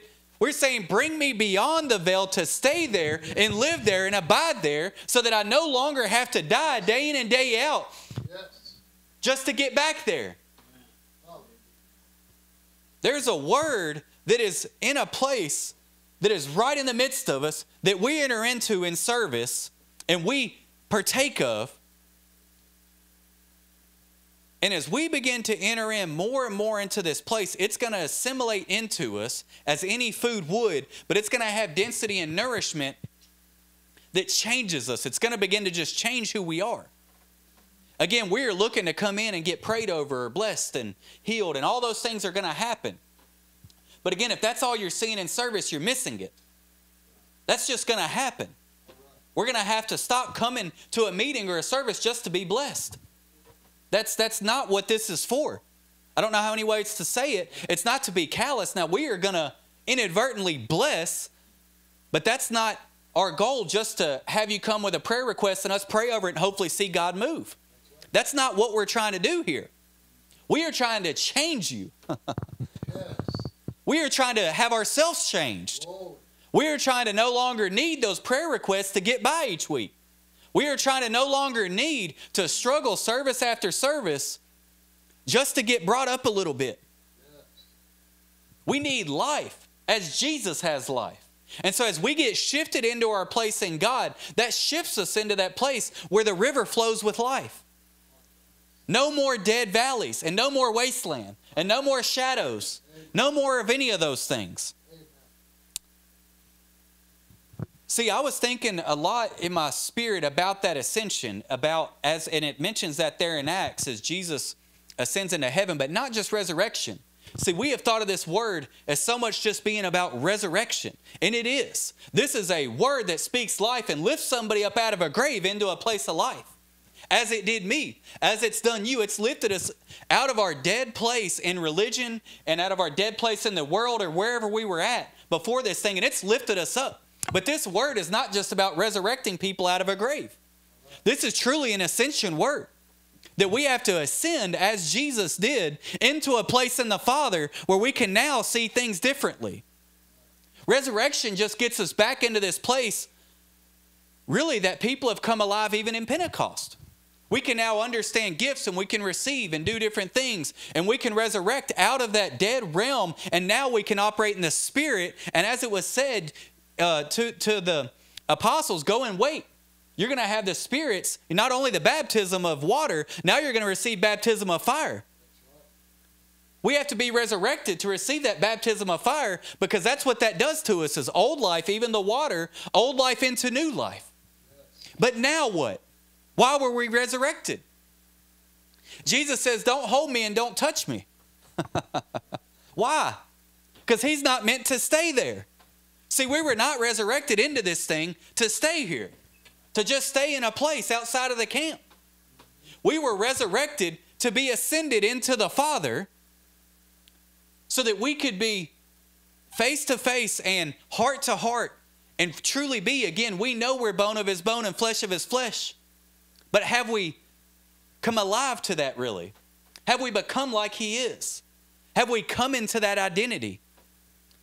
That ascension takes us to where now we become elevated in a place. We enter into another realm, another dimension, to where we begin to see things as we have those appear to us on this side, and we begin to receive of things that are in heaven being spoken into the earth. We enter into that very same place that the scripture talks about that Jesus went into.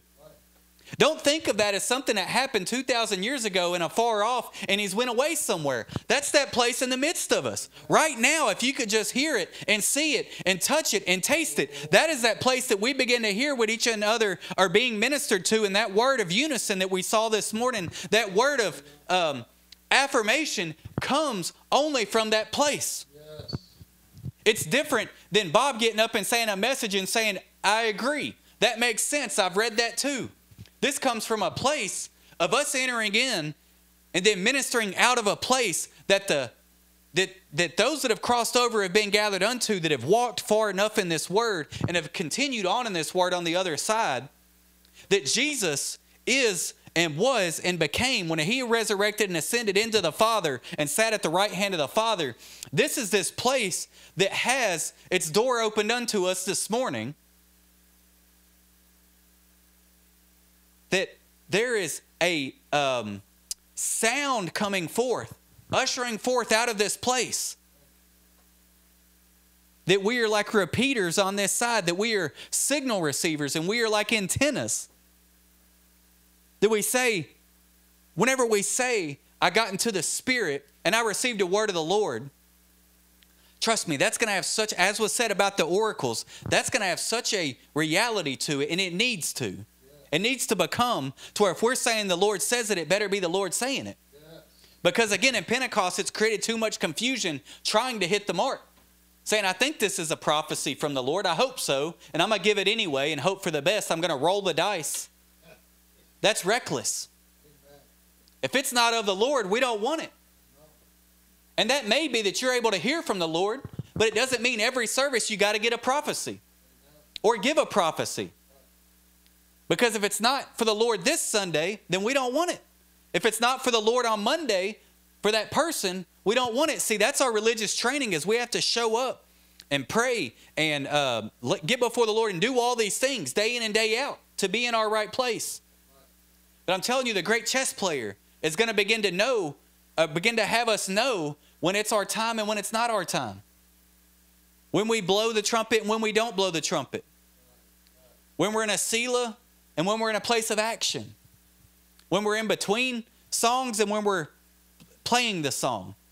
I don't know the best way to say it, but see, God isn't rambunctious and just noisy all the time. There's silence in heaven at times. There's peace. If there was just racket, there would be no peace in heaven. And I believe that's that place of the Spirit. I'm seeing it and I'm trying to explain it there. Embedding itself into us is the best way I know how to say it. But it's that place where things have happened, things have occurred, and then we pause for a moment and we let them assimilate into us. We allow them to take place in us. We don't just get excited and get ready for the next thing. We stop for a moment. Yes. Not just intellectually and mentally and think and ponder, but literally our bodies, I think, are going to need that, because as the word of the Lord comes forth, this is that same Spirit that raised Christ from the dead. We need to allow our bodies to receive that word. Yes. We need to allow our minds to receive that word, our souls to receive that word, and not get antsy and get to the next thing. Or again, judge it or weigh it or cast it out or pick it back up or do whatever with it. We just got to sit before it, before the throne of God, and receive it. And I believe that's going to come in the services too. I believe there's going to be things done, and then there's going to be a moment of just basking in the glory. No light words when I say that. There's going to be a glory that just begins to permeate. The word I was looking for. It's going to permeate us. It's going to become real to us. And we don't have to get up and tell everybody about it, because they're doing the same thing as we're doing. They're experiencing the same thing we're experiencing. They're getting the same word that I'm getting, and we don't have to just talk about it anymore. We're not counting on Bob to get a message every Sunday or Gary to get a message. The pressure is coming off the ministry, and it's going to begin to be a flow. That's the only way to have what we were talking about at the meetings, ever to have an open pulpit again, is for people to get in their place and begin to learn how to flow in the Lord and play their trumpet in the Lord. That's really what everybody wants. But if we try to do it by the flesh and do it to appease people, it misses the mark, and it creates those trumpets sounding out of tune every time. And then nobody is blessed by it, besides the person's ego that needs to feel good about talking about whatever. What a day. How do we get there? How do we get there? It's mind-boggling to think about it, but I'm telling you, I'm having more of that myself, to where every service I come in, and I just see and hear and know things that are going to happen and things that are being said. And again, I pray this is your experience. You don't have to be here. I pray that you join online, and wherever you're at in your home, you're starting to hear and see things before and as they're happening. Amen. Because again, we don't want ministry just getting up and getting into a place to just give you back a word. We want us to gather together in one accord in that upper room, to where when we come out of that place and we're speaking, you can receive the tongues. You can have understanding. You don't just think that we're drunkards. Because if you're not in it, it's going to sound like foolishness to you. It's going to not make sense to you. But I'm telling you too also, just as was said earlier, I believe that, and I've been saying that for a while, Gary, that I truly believe God is going to put us in places we think we shouldn't be. And kingdom ministry are going to ridicule us. Because they're going to say, you shouldn't be over there. And it's going to become less about what people preach and about us being able to come in the midst of them. And again, we're not going to go in the midst of them to tear down their heavens. We're going to be there, and sometimes we may not do anything. Because again, we think we got to go in the midst of them to set it all straight. We don't have the answers to do that. We don't have the keys yet to do that, because we have not matured to the place for Jesus truly to give us those keys to the kingdom. We know, yeah, we know that again, we'll say we got all these keys and all these things, but we've been given a key before, and what did we do with it? Yep. We're like that teenager that got the car early and went and wrecked it. We were given the key and we didn't act wisely. But I'm telling you, Jesus is getting ready to demonstrate some things to a people, even us that thought we have seen things. I am telling you, there is so much in this place that is beyond our wildest imaginations. There is so much in the throne room, so much experience that's yet to be had. And I keep saying it, but it's so real to me that it is just a place that is not afar off, that's a place where our loved ones are, people we don't know, the apostles, Jesus. There is such a gathering, and again, we think, how does everybody get there? Because we think natural. It's a place that's not bound by time and space and matter. Everyone that's been called in that place is gathered there. In that mansion, in that many-membered body, in that place prepared in heaven that has many rooms in Jesus. And there are still those that are on the outside of the city wailing and gnashing and seeing it and trying to get in. On this side as well as that side. That's not just a far-off event to where one day there's going to be a city and people are going to be on the outside. There are people right now, and that's what I'm seeing as we go into the midst of these people. There are people that are sitting in torment in circles that we would call called out, chosen kingdom, all those things. Because the glory has dissipated. Because there's only one thing that brings that light of the city, and that's the glory of the Lord. And they may have known that glory, and it may have dissipated in the midst of them. And they can't go back into the church realm, but they've been called out and left out in the wilderness, and it's grown dim. It's grown dark. It's grown weary. And they're seeing it, and I pray that we stay in our place to be that in the earth, that catalyst that draws people back to where they need to be. We become that city up on the hill. We become those living flames of fire. We become those light bearers. To where if they've lost hope, because there have been people that have been in this message and you would think there's no way they could no longer believe this thing. And I look back through videos. I've talked to Bob enough to know. I've talked to Gary. I've talked to, people that there have been people that have been hurt by this thing. There have been people that no longer want anything to do with it. And again, they probably got to where they don't want anything to do with church. They're sitting outside in torment, in pain, in agony, as onlookers now into what God's doing. So are we going to be the people that raise up and become something that people see there's Jesus there? There's love there. There's mercy. There's grace. Or are we going to say this is what we've done, this is what we've always done, this is what kingdom is, and this is how it goes? So it's going to be different. It's going to be uncomfortable. It's going to be in season because, again, as much as we think we don't know how to operate it, we are going to trust. And that's what I saw this morning in so many services. Jesus is just going to give it as it needs to be given. Again, we don't have to sit down all week and prepare for it. Now, he's going to use those things, but he's just going to start to give it. It's going to be in the moment. We're going to know they need that word.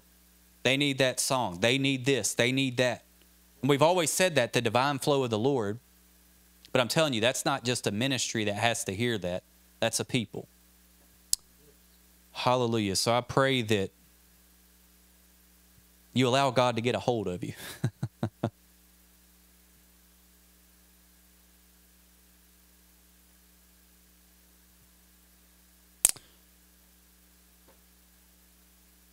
Hallelujah. Well, I'll leave you with a joke to lighten it back up. Not a formal joke, but I was thinking as Bob was saying this, Gary, that about the triangle in the orchestra, that you get the ding and the ding. Well, we got the dings, but Bob has the ding-dongs. so Bob's a ding-dong. So I love y'all this morning. Bless you. Hope you're, again, following along with us, not just joining to try to weed out what we say and what we don't say, and is this the message, is this not the message? Because I know for me personally, I don't get up really mindful of those things. I really don't. I hope you are following. I hope it's things you receive. I don't get up to minister to try to lay out doctrine or lay out messages or even hope it makes sense. It's really not what we're trying to accomplish. I know in my spirit and in my heart, you know, we're getting to the place to where it's crucial that we minister life and life only. Amen.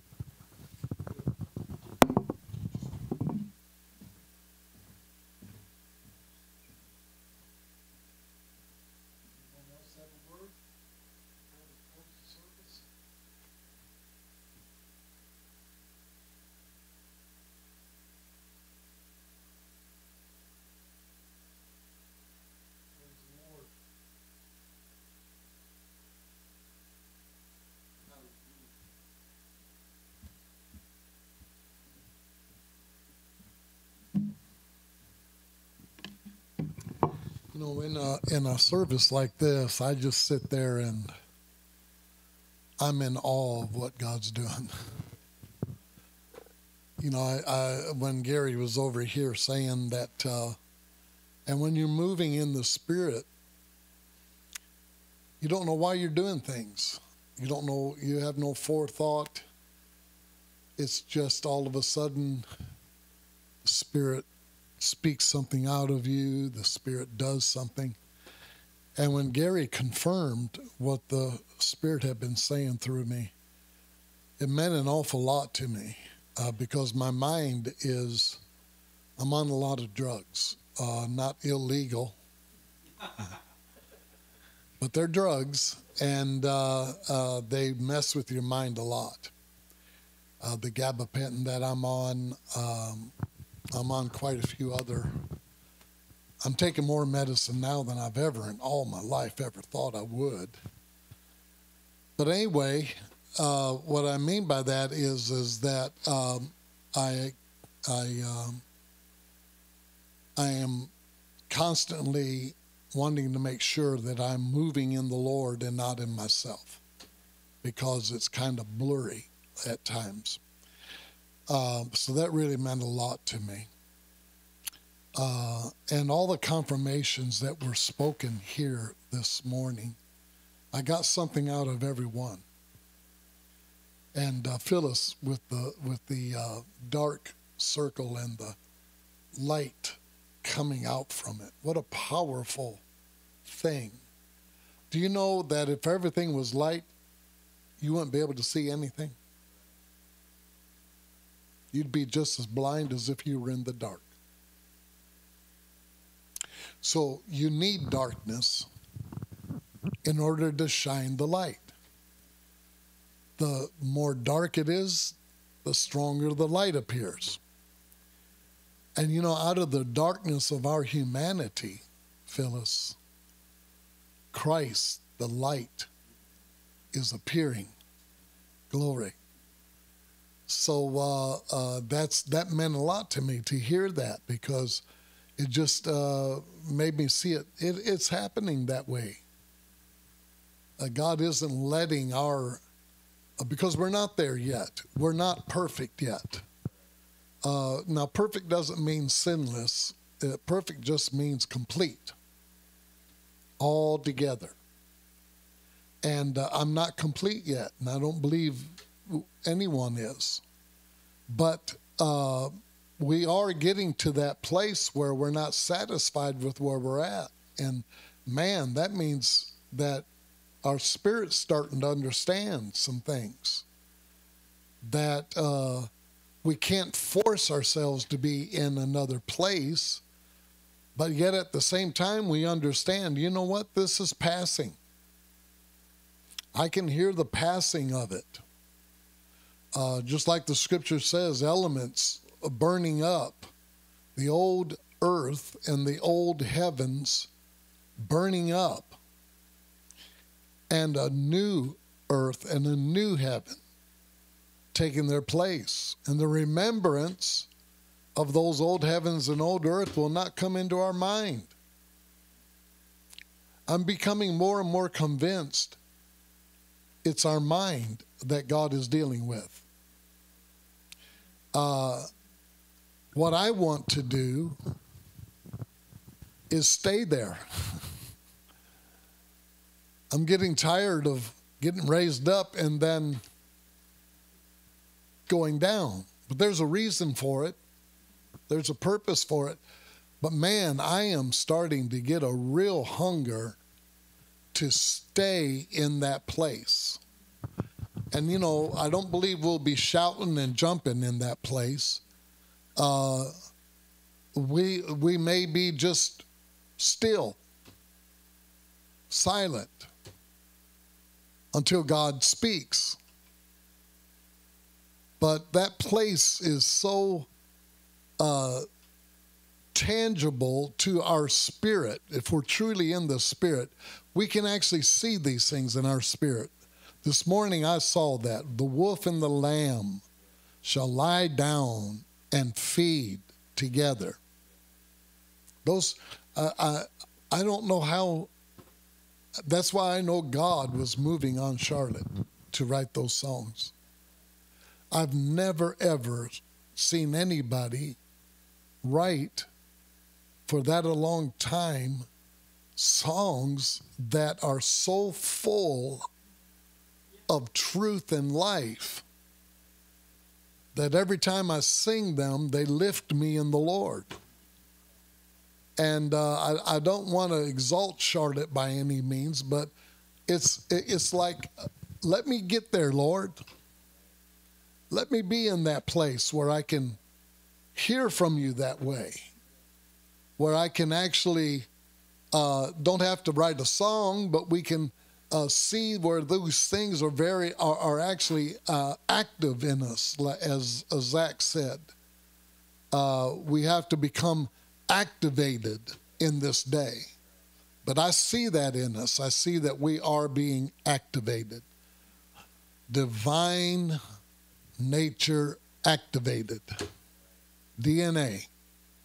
Hallelujah. And that DNA of God that is in you and I is not going to remain dormant. It is being written in us, and it's starting to take form and substance. Hallelujah. And DNA is such a thing to where you can't govern how tall you're going to be, or how short you're going to be, or how big you're going to be, or how small you're going to be. DNA governs that. It was written in your DNA from your mother's womb. And she passed on to you things DNA-wise that was given to her from her mother's womb. And that's how it goes. We are receiving from generations of God life that has been given to others throughout the ages past. And all the ages are building up one upon the other, one upon the other, one upon the other.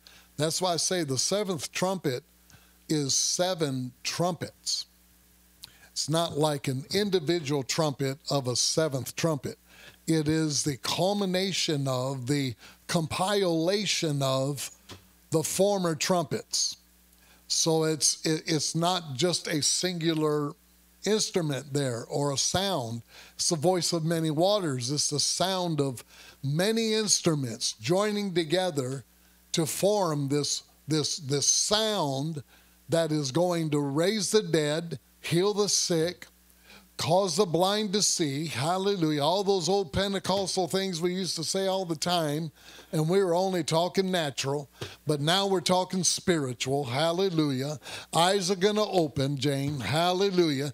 People are going to see Jesus again in a new and a living way, and not the man from Galilee, but the risen Christ. Hallelujah. Glory. Hallelujah. And that's where I see the reality of this thing just getting a hold of us. Praise God. But I thank God for the flow and the harmony that God had in the midst of us. And I hope that everyone, as Zach has already said, on the internet has been able to feel that and to enter into it and become a part of it. Amen. If anyone wants to write to us, P.O. Box 0519, Dixon, Tennessee, 37056, and it's the House of the Lord. Praise God. Don't forget to tune in with Gary for Tuesday nights, an evening in Paris, Heaven's on Fire. And one more evening in Paris, then you and I are going to have to go back to our Monday existence in Dixon, Tennessee. Hallelujah. But they are starting to get everything relocated, and they'll be moving out of Paris, Tennessee, and can't wait to see what God has for us next. Praise God. It's going to be exciting. Praise God. Father, I bless everyone in your name. Father, I'm praying that each and every one will be lifted up into the glory of their Father, that your face, O Lord, would shine forth through them, that light would pierce the darkness and cause everything to be enlightened and raised into a higher dimension. Lord, I'm asking that you will keep us, hold us in your hand, Lord. And Lord, may we stay in this mind that is the mind of Christ, that is resident within us. I pray that we will stay in that mind. This week, Lord, don't let us enter into our old habits, but let us come forth into the new life of Christ. Amen. So, Father, I thank you for this service, and I pray, God, that the people will be blessed in the days to come. Amen. All right, everybody. God bless.